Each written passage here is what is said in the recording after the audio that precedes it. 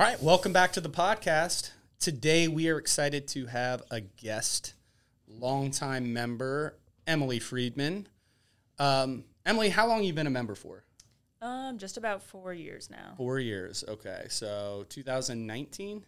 2020. 20? Okay. Yeah. Awesome. For some reason, I feel like you've been around longer than that, but yeah. I feel like I've made a lot of long-term relationships. You have. So it feels like You've done enough classes to be here twice. Exactly. Twice the time. Yeah. No, that's awesome. That's really cool. It just feels like you've been a part of this for a long time, which is like home. A good thing. Yeah. A big reason we want to have Emily on is, and it's a great story. I love these stories. I feel like I can really relate to it, and me and Emily have even had like a couple of the same like injuries and things that have like hung on and then came back from them. And so Emily recently, this year after a long, I'll kind of let you get into it, but after a long injury, came back. She's in probably the best shape I've ever seen her in, is sustaining that, is signed up to do the half here coming up, and is really thriving in the gym. The half marathon, by the way. Yeah. Yes. Yeah, the half. Yeah. After a period where, she wasn't feeling so hot. And I think where I'd love to start is just, give us a little background maybe in just fitness and what kind of led you to CrossFit, and then maybe get into your story about, some of your injury struggles, and then how you've overcame them and what you've done here in this last year. So yeah, so I started doing CrossFit about 4 years ago, and that was the first time I really got serious about wanting to get better in athletics. Growing up, I was not excelling in any sport necessarily in high school or college. I played lacrosse in high school for a little bit, but it was never serious. And I also grew up riding horses, which obviously does not translate to CrossFit at all. But other than that, I've always been active since I was little, but nothing ever competitive. And the reason I got into CrossFit is because probably a year before I actually joined, I did a Team Tuesday with a friend. I'm sure everyone knows Danny Eastham. Oh, yeah. And I remember seeing everyone in the gym, and all the girls in the gym were so strong and so jacked. And I was like, I want to be like that one day. And some time went on, and things changed in my life. And I just decided one day that I'm going to join the gym, and I'm going to fulfill that dream of being one of those jacked girls one day. So I joined the gym in 2020 and was just doing classes. And then I ended up doing the body biz with Kate. And that's sort of, I think, when I really started taking off with my progress in the gym. And so then I started working with Dan a little bit more, and I got a lot stronger. I developed all my skills. When I first started joining the gym, I could not do a single pull-up. And then a year later, I can just bust out as many pull-ups as I want, and just really developed my skills and strength over that time. And then fast forward to this past June, a year ago, in June, so at that time I had switched my jobs from working in OB as a nurse, and then I moved to work full-time in the emergency room as a nurse. And as you can imagine, the ER is a way more stressful job. You're on your feet way more, walking around nonstop for 12 hours, running constantly in just a very heightened state. And about a year ago in June, I had to get a procedure on on my right foot for like a precancerous cell. And after that surgery, I was still working full-time in the ER, and it was just very taxing on my foot with its healing. And eventually it did heal, but then all of a sudden I noticed I had horrible pain in my left foot. And I think a lot of that started from the surgery on my right foot, because I was just dumping into my left foot constantly. Yep. And it was just this pain that I tried to ignore at first, but it just was not going away. And so I finally went to see a podiatrist, and they diagnosed me with posterior tibial tendonitis. And it was just this whole saga of seeing various doctors and being put in a boot and then out of a boot and then back in the boot for like 6 months at a time, and getting injections. And I got needled 50 times probably in that foot and calf. And it just like really was not getting better. And that started in June 2023? Yes. Okay. Yeah. And it just seemed like it was just never ending. I would do, in my opinion, I was doing all the right things. I was seeing the doctors. I was getting the injections, going to PT, doing all the exercises, but it just was not getting better. And fast forward to March or April of this year, I remember people, so I usually go to the 6:30 a.m. class with the best crew in the gym, in my opinion. And they were all signing up for Summer Shred. And the point of Summer Shred is to improve your 5K time. There's like a test in the beginning and a test at the end. And part of winning is how much you improve your 5K time. And I just decided one day that I'm doing this.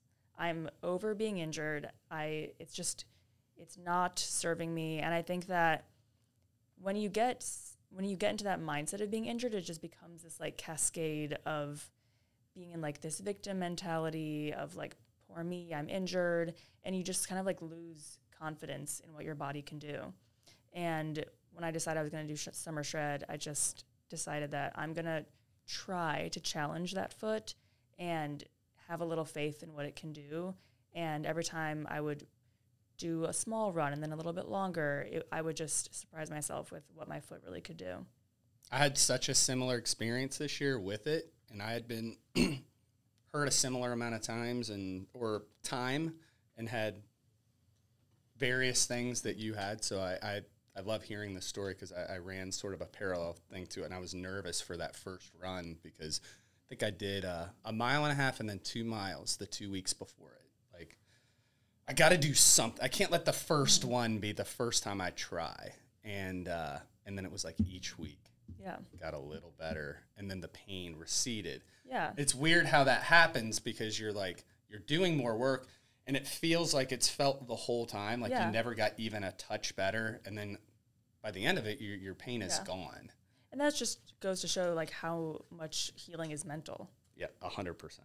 100%. It's such a cool thing. And another thing that you added in the kind of at the beginning that I thought was really cool, that even for our listeners, particularly like the people from our gym, is the extra help that you got. So like you were working with Kate in the body biz, and like boom, you got that huge, just body kind of metamorphosis from that. And then started like getting some extra help with Dan for the skills, where I'll see some people spin their tires here for a little while. Like, they keep doing what they've always done and they're getting what they've always got. And then I'll see someone who's been here for 5 years and then suddenly like their whole body has changed, and maybe Kate hasn't mentioned that she's working with them. And I'm like, hey, are you working with one of the body biz coaches? And they're like, yeah. And I'm like, and it's usually obvious because they suddenly dropped, some weight, their body comp is better.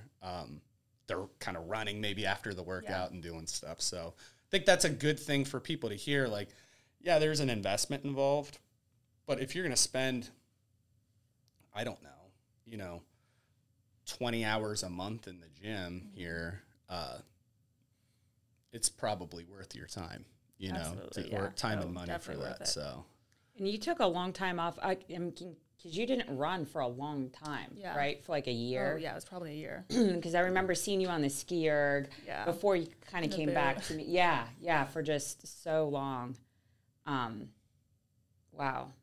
Yeah. Did you ever get any more images done on your foot after it's healed up? No, I honestly should have. I mean, when I was in like full injury mode of like, I was literally like limping, just like walking around my house.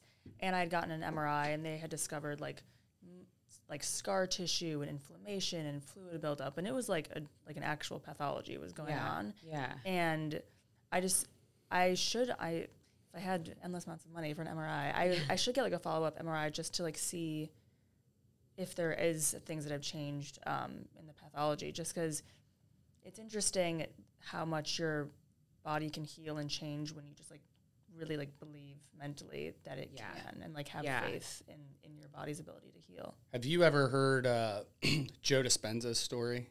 I listened to a lot of his like podcasts, but I don't know his story about his injury or anything. So his is really interesting, and it's kind of so he was a triathlete, and he's got a book where he explains it. I think it's like You're the Placebo.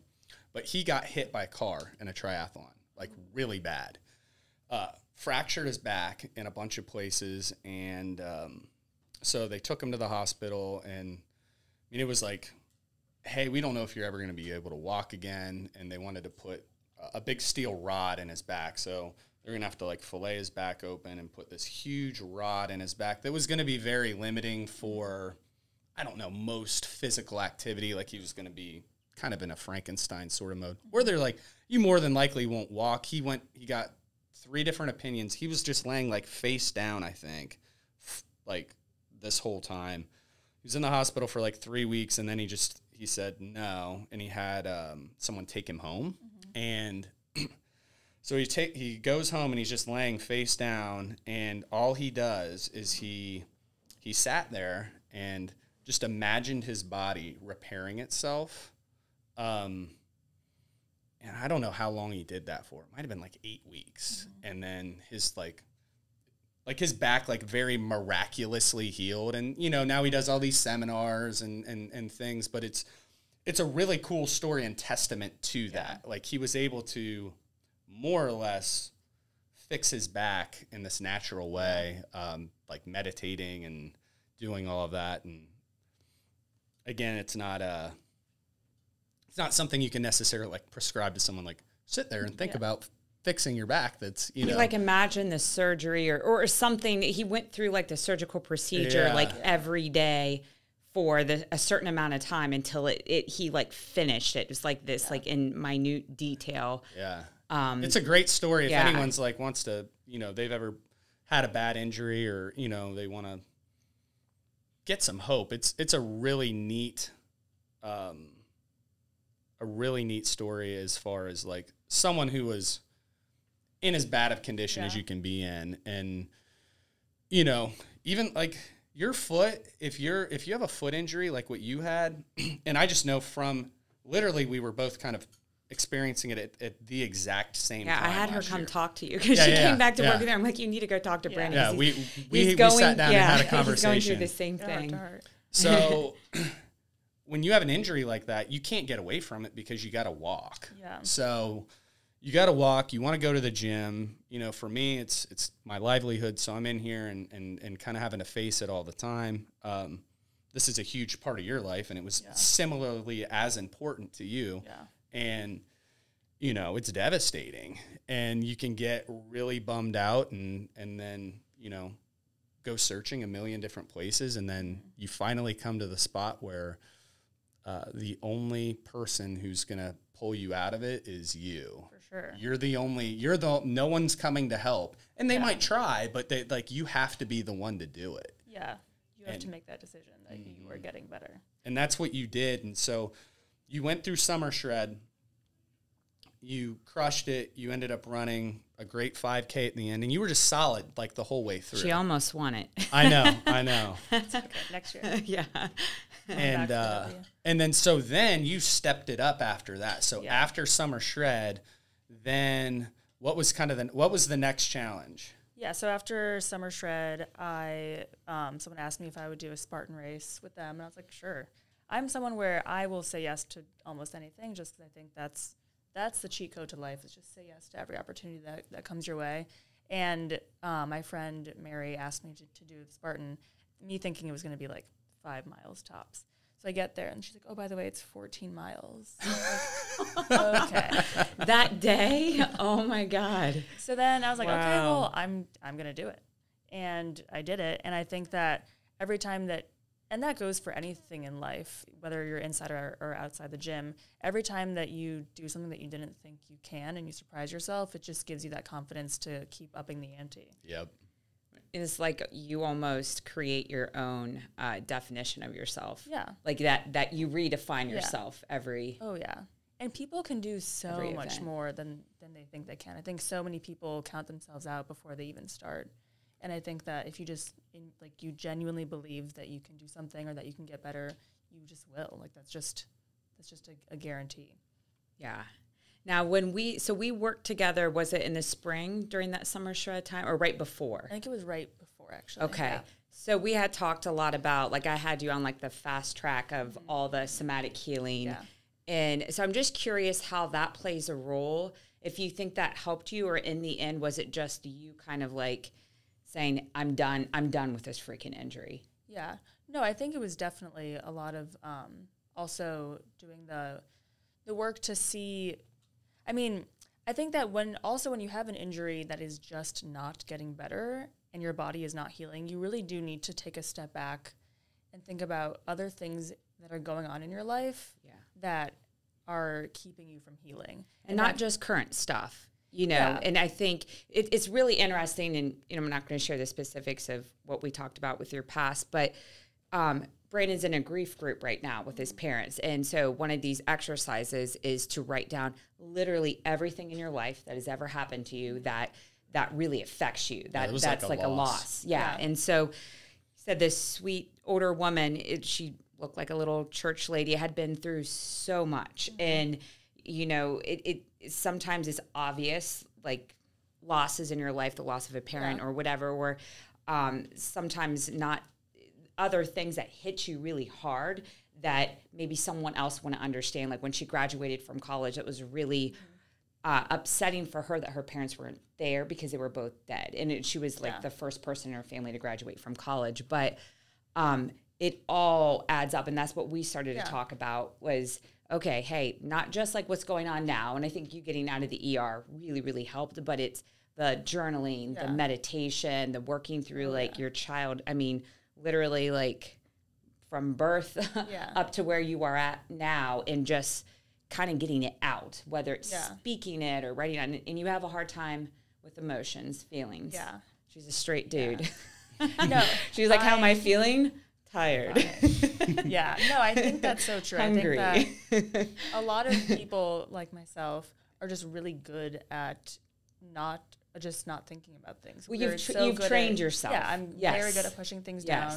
I'm very good at You grew up in being an fine. ER sort of situation. For sure, which is almost why the ER was too traumatic, because I was like, that was my whole childhood. I don't need more of that now. Yeah. But I think that for people like me, when you are that stressed and your body is just like, we can't do this anymore, before I even can mentally get to that place, my body will tell, like, it's like, no, we have to stop. Like, so your body you're kind of makes you. Learning to, do you think that's the injury, or now you're learning to feel it? I think a lot of that was the injury. I think that was because I wasn't listening to what was happening in my head. It was like, well, then we're gonna stop you somehow. And the way that, and I mean, I do think there was something behind the injury. Obviously, there was like an initial situation or event. But I do think that when you aren't healing, it's also your body saying, like, you need to listen to something is off, and because you're not addressing it, we're going to show you that you have to. Yeah. And I think that, like when you don't deal with your childhood stuff, it just, I mean, everything just adds up. Everything accumulates over the years, and like at some point, it's just going to be too much for your body to keep pushing down. Yeah, and I want to bring this up also, like for the viewers, just so they understand if they're dealing with an injury. It was you deciding to get better, but then also you working through that. So do you keep like a daily journaling practice now? Okay. I journal every day and I meditate every day. Awesome. And also, like many moons ago when I first started working with you, I mean, we really did not start seeing a huge change until I started just meditating. Yeah. And it wasn't a big, I mean, anyone can meditate for 5 minutes a day. Right. Anyone has 5 minutes a day. That's right, because your body just started like, you were kind of stuck at this like body composition, weight, which wasn't horrible, but you're like, man, I'm putting in all this effort. And then you started meditating, you started dropping. Yeah.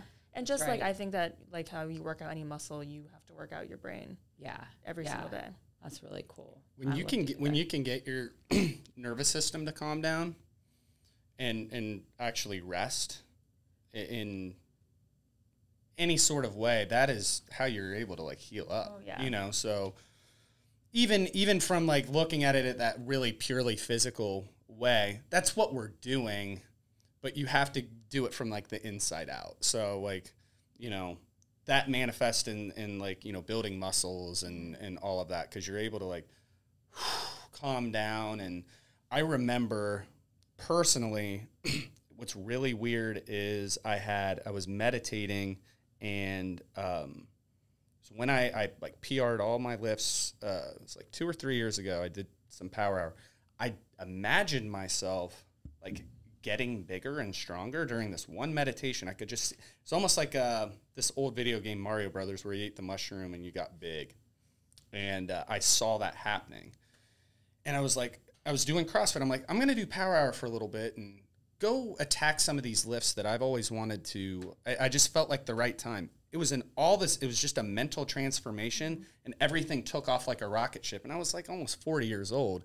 It didn't make a lot of physiological sense at the time. But it's really cool how that can actually work and manifest. And that's what it sounds like you were able to do similarly with that meditation in your body. For sure. Like when you visualize it and you can see it happening, you convince yourself that you can do it, and that you just truly like believe that result is inevitable. Yeah, that's really neat. I like that. And I like that combined with like kind of offloading the old crap, but then, you want to move beyond that where that's not defining you, right. And you can let that go and then just imagine, dream up what you want to be now. Yeah. I think everyone every day has the decision to choose a different narrative for themselves, and like you get to pick the story that you're living in. You can choose the story where you're sad and depressed and down every day, but you don't have to. You can choose a story where you are getting better and that you are going to like meet your goals and see your dreams come true. Yeah. And so can you bring us up to speed? Like, what is your current balance with workouts? What do you do on a weekly basis? So right now it's a little bit different with running just because I am training for the half marathon in a couple weeks. But I would say on a normal weekly basis, I will do CrossFit probably 5 days a week. Right now I am adding some longer run days where I won't do CrossFit, but I also will sometimes add in some rev workouts that look fun, like the partner workouts are really fun, and doing some extra like power hour workouts or just extra lifting as well because I will say strengthening the muscles around my foot have helped a lot, and doing a lot of accessory work has helped. So you probably do about 12 workouts a week. Something like that. I know. I see you here on Saturdays. You're like always taking power hour, but you're already sweating. I'm like, I know you just came from CrossFit. Yeah. What are you doing for running? So I'm actually working with Pat. He's he wrote me like a pre-half marathon running split schedule. Cool. So I've been doing one long run a week with intervals mixed in with the long run, and then 2 other short runs just to add some volume. So only running like 3 days a week, which really is that's great. Very doable for anyone. Yeah, yeah. What's the longest you've run, period, before you do this? Well, you did that Spartan. But that wasn't. It's different. You're you're going to obstacles, and you're kind of walking for a little while. And and you're like swimming in a pond. So the longest I run is yesterday I did 8 miles, and I actually held an 8:44 pace the whole time. Cool. That's great. Which is a huge That's probably like close to your 5K pace. Yeah, that's honestly, amazing. and that was held for 8 miles. Yeah. Pretty easy.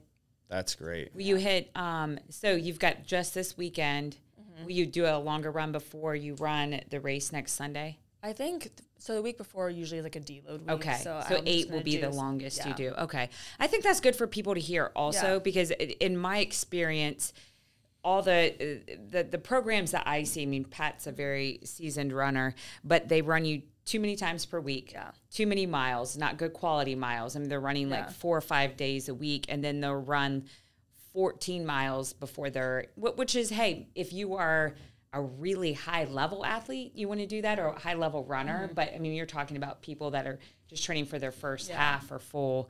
But it's too many times per week, too many miles. If you're never recovering, you're just going to dig yourself into a hole. Yeah.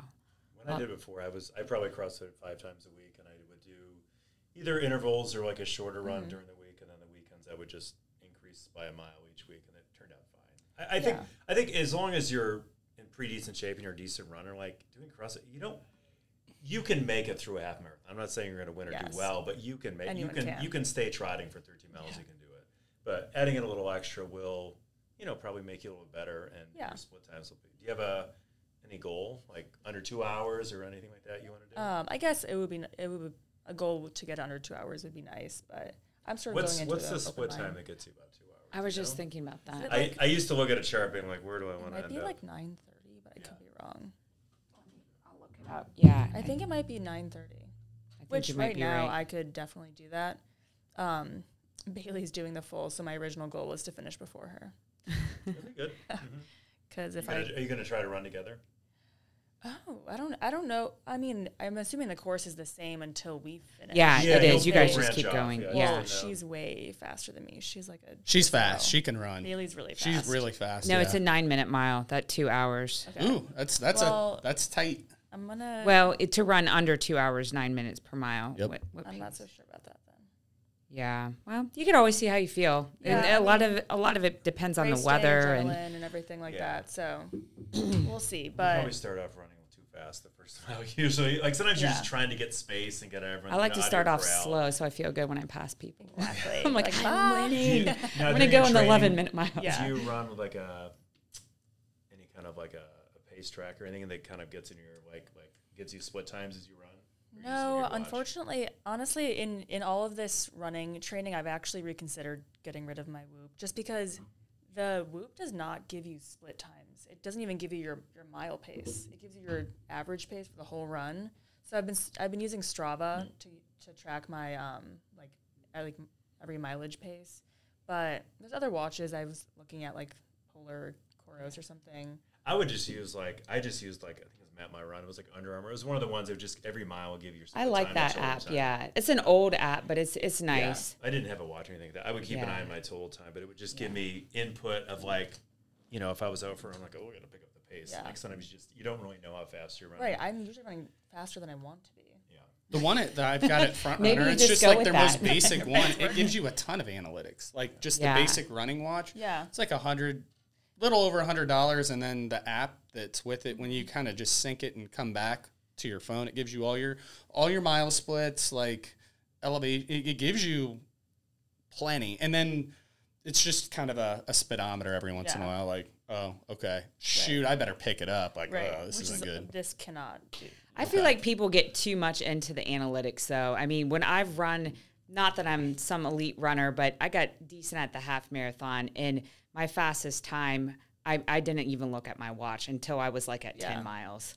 And I was like, oh, I feel good. Okay, I can pick it up. Aren't there some? For sure. Are there obviously there's mile markers on the course, but are there timers on the course where you can see? Every couple miles, I can't remember exactly. Like it seemed like every 2 or 3 miles you would see the time. Yeah. But your chip time might It's vary, different. depending on where you cross. So it is kind of nice to have a watch. But if I kept looking at that, it would cause that me a lot of gets- anxiety. I do feel like when you constantly look at your time, you get in your head and you're like, am I going too fast? Because a lot of it's like the mental feedback of like, you see that you're running fast, and then it makes your brain panic of like, we're running too fast, we should slow down. Yeah. In reality, if you just like went with it, you'd probably honestly feel do really well. I always felt that like even when I go out for a run now, like it takes me a mile or two to kind of get my breathing down and sync with my feet and just feel comfortable and loose. And then, from like 2 to 10 miles, it's just like stay on a nice steady pattern. Like when you get to 10, you're like, oh, only a 5K left. Like I would get kind of excited.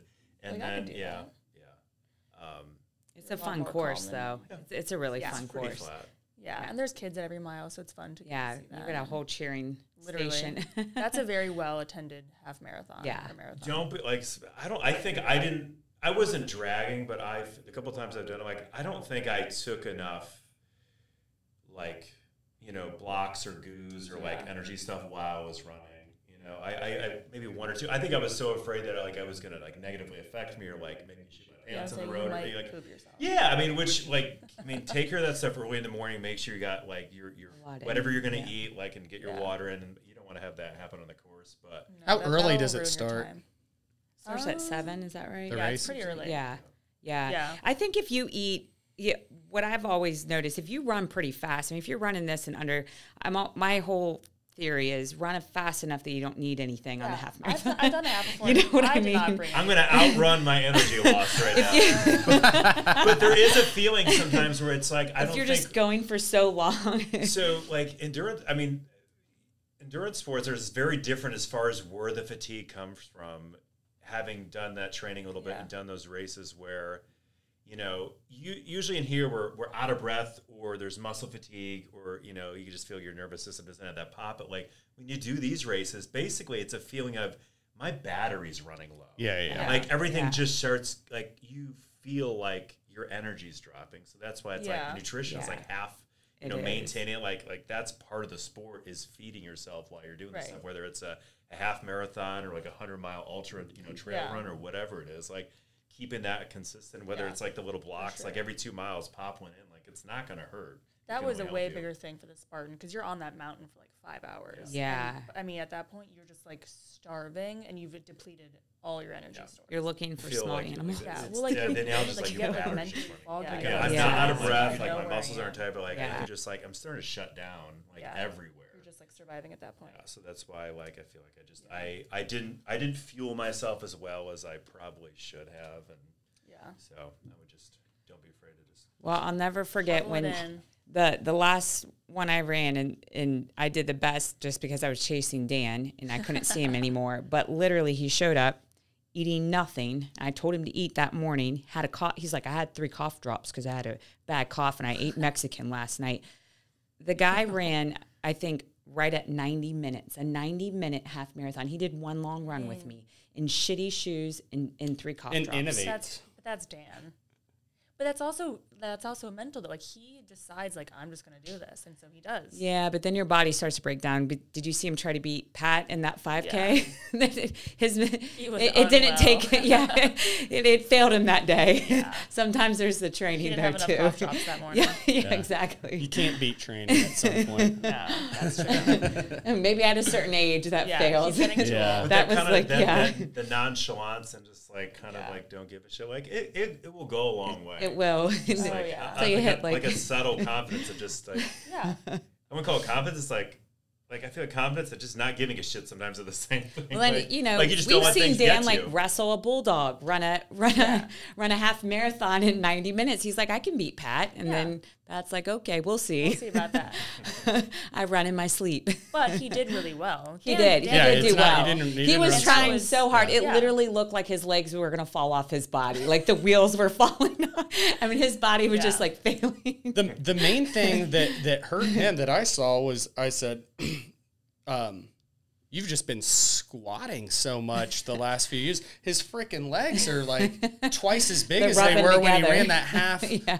In 2013. He's gained so much muscle. I'm like, your legs are literally double the circumference. Like, they're built for like squatting and moving weights now, and not running and playing soccer like they were, a decade ago. So that, you're just carrying around like slabs of meat now that just like it's a different purpose. Yeah. So your body has to adapt. That chub rub will slow you down. Vaseline those thighs. So Emily, I think moving forward, the one thing I've figured out is like, you definitely will figure out things. What is your plan to? Are you just so you found something that works right now? So you're doing your journal, you're doing your meditating. Do you have any other goals like after the half that you're thinking ahead to, or anything like that? So just like kind of looking forward to the future. I guess in terms of like fitness, me and Bailey are on this like Ironman kick now. Okay. So I guess right now my goal is to work on my weaknesses, and I think one of my biggest weaknesses is swimming. Okay. Being fit at swimming is so hard, but it's extremely good for you, and it's a really great sport. So my goal moving forward, I guess, would be to start maybe working on some swimming. She's a good one for that. Yeah. Which thankfully she was a college swimmer, so I've got a good coach at home. But other than that, I think that when you look at your life, I envision everyone's life as like a pie. And everything that you do in life takes a slice out of that pie. And so I think that when people have transitional periods in life, or they have a baby, or they get into a relationship, or they get married, that's going to take a slice out of their pie. And then they get really down on themselves when maybe they're losing some of their fitness in the gym, or they're not able to show up as much for their friends. But you have to do that inventory of like, but what else is taking away from my pie? That's a really good point. I like that. For me, I'm very passionate about being a very good nurse. Like, that's very important to me.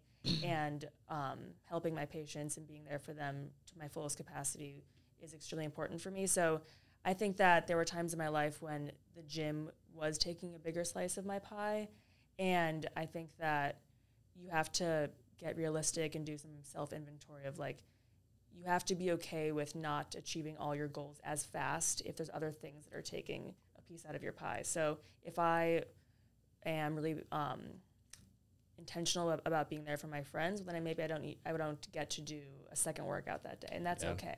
And I'm okay with that. So moving forward, I think that working on balancing my personal life and work and the gym to a point where I'm happy with where I'm at in all those aspects of my life would be a goal. That's awesome. And I think a perfect place to let this thing sit. Thank you so much for being on today. That was awesome. Thank you, Emily. Yeah. Thanks. Anytime. All right, we'll see you next time.